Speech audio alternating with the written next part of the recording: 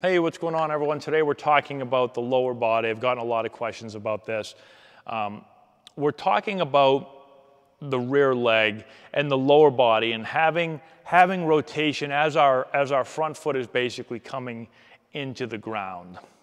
For most hitters, there's some hitters, I think of like Paul Goldschmidt, who land with their foot really early. They go on their toe, right? And then as their rear leg starts to turn, that's what's going to drop their heel. But most hitters are going to load, stride, read the ball as they're striding, and then make a swing decision while their foot is still off of the ground. And then their rear leg is going to start to turn. Their lower body is going to start to rotate. And that is what's going to put the foot down into the ground. And so you're actually going to see the lower body start to turn as the foot's coming into the ground while the upper body is still closed. Couple of things. First off, if you look at still pictures, if you were to take a hitter when they swing, right?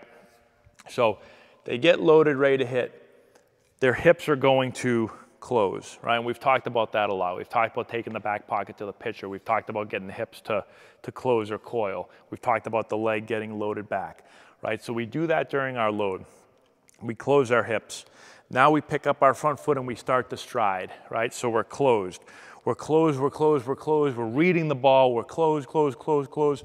Well, for most hitters, timing on a fastball is going to be, I'm going to say swing and start to launch my swing before my foot's on the ground, right, for most hitters. And so what you're going to see is, you're going to see right there, the back leg is going to start to turn. And when the back leg turns, what you're going to see the leg turning and the lower body is going to start to open, but you're going to see the upper body is usually going to be somewhere like this. So this is going to be opening. From the waist down is going to be opening, and the upper body is still going to look closed, right? A still picture.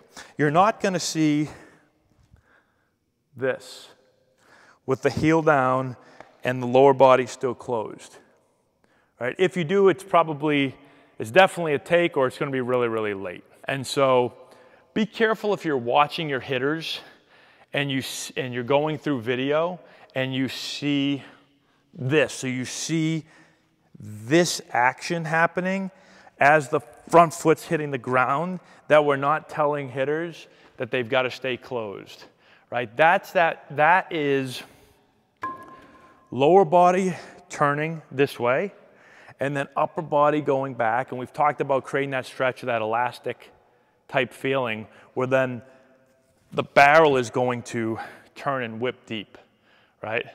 Again, we've got this part of our body going like this, the other part go in the opposite direction, just like we take an elastic, we pull them apart and then we shoot it, right? So that's how the lower body is going to work. And you can look at any major league hitter, any high level hitter, and that's what you're going to see.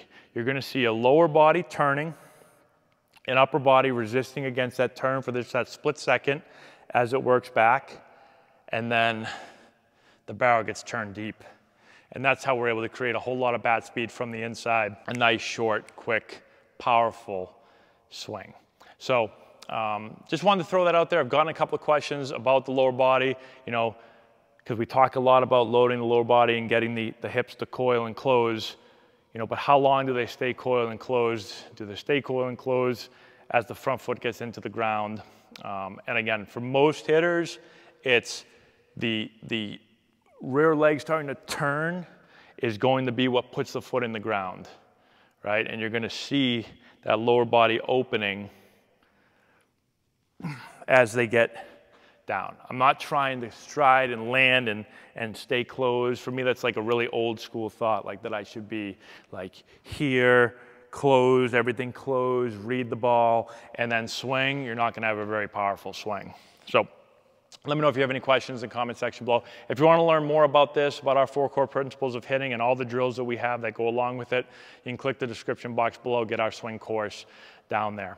That's all I have. Thanks for watching. Subscribe to the channel, hit the notification bell, give it a thumbs up, all that good stuff. We'll talk to you later. If you've got hitters that you're looking to improve before the start of next season, this is essential for you. Matt Antonelli here, former Major League player, first-round pick, and college coach. With this course, we're going to show you exactly, step-by-step, how to generate power, develop bat speed, and enhance swing mechanics. Regardless of your hitter's age, this course is going to deliver advanced hitting techniques that will allow any hitter to get better and make an impact at the plate this spring. We have a full catalog of training content that you can access from anywhere at any time. This course is perfect for players, parents, coaches, instructors, and more. It offers a comprehensive package of drills and techniques that you can directly implement. Our course has helped hitters all over the country at different competition levels, and the feedback that we've received has been outstanding. The work you put in now will drive your success at the plate this spring. Get the essential knowledge that you need to take your game to the next level.